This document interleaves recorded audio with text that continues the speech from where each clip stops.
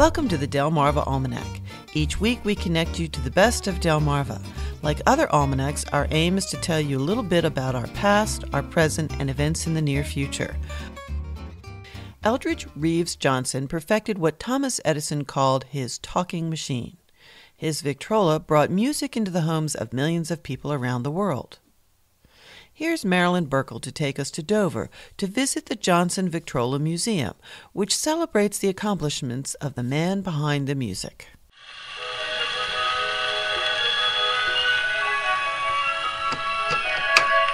Imagine hearing recorded music for the very first time.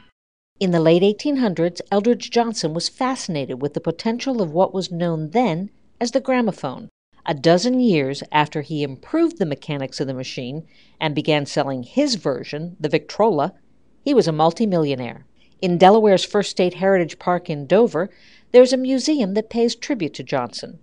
Nina Todd, the site supervisor, says he was a man who delivered more than what was expected. Eldridge Reeves Johnson was one of Delaware's native sons. Many people don't realize that, but he was actually born in Wilmington. At a very early age, his family relocated and moved down here to Dover. He went to school here in Dover at the Dover Boys Academy. Upon graduating from the academy, one of his goals was, and one of his desires was, he wanted to go to college.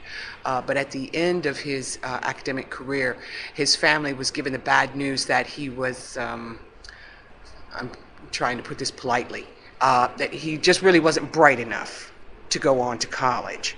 So they suggested to the family that perhaps you might want to just, teach him a trade and, cross your fingers and hope for the best. And so they did. They sent him to a trade school in which he learned mechanics. And that was how he got his start. He had a small shop in Philadelphia doing mechanical repairs. When he went to work on a gramophone, he not only fixed it, he improved it. His spring-loaded motor eliminated the need to constantly hand-crank the machine. But he wasn't just a whiz at mechanics. He was a savvy entrepreneur. His motto for life was, "We seek to improve everything we do every day." So he was constantly searching for new, developing new, inventing new things. He was an inventor, but more than an inventor, he was a better businessman. He took actually selling items to new heights. He took manufacturing items to new heights. He was on the cutting edge of so many ideas that today are standard in the practice of manufacturing and even retail sale. Here's one example. In order to drive demand for the sale of Victrolas, Johnson started his own record label. He signed the most popular musicians of the day: opera star Enrico Caruso, jazz great Fats Waller, even the renowned conductor and composer John Philip Sousa. Tens of thousands of those early phonograph records are part of the museum's impressive collection of artifacts.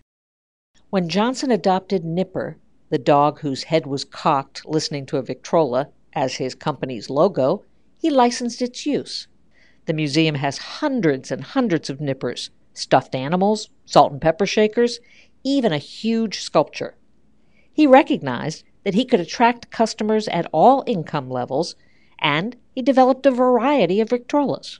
He came up with a concept that he would design machines that were inexpensive. There was a better end model, and then there was a high end model, so that they could appeal to everyone.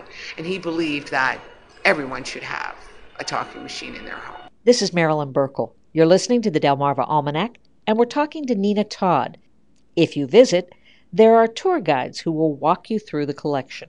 But this is during the Taft administration. So a little more than 100 years ago, the president would be listening to a machine just like this one. Okay, then let us continue into the little next room here.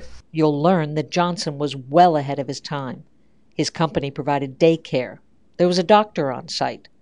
Workers could buy merchandise in a company store at discounted prices. He recognized, more than 100 years ago, that a successful company markets worldwide, and he established factories in Europe, South America, Asia, and Australia. Not bad for a man who was labeled too dumb for college. One of, I think, the greatest lessons that I hope people will come away with in this museum is the fact that Mr. Johnson, in his childhood, didn't have a lot of support. There were a lot of people who did not feel that he was really very bright or really very promising. But he proved all of them wrong. And so we do a lot of young people that come in here. We do a lot of school groups. We're part of Delaware History. We have a lot of fourth graders who come to our museum. And I hope that all of them, while they're in their youth, can realize that, okay, maybe there aren't a lot of people behind you. Maybe there are people who don't think that you're capable of doing a lot of things. But that doesn't mean that in your future you're not capable, that you're not destined to do great things. Well, that's all for this edition of the Delmarva Almanac. We'd like to thank our community partners, the Friends of Delmarva Public Radio, the Community Foundation of the Eastern Shore, and underwriters, eatdrinkbuyart.com, for their help in bringing this program to you, our audience. Our theme music was provided by Brightside Studio. This show has been a Moonshell production. Thanks for listening. Until we meet again, may the rhythms and tides of Delmarva bring you good fortune.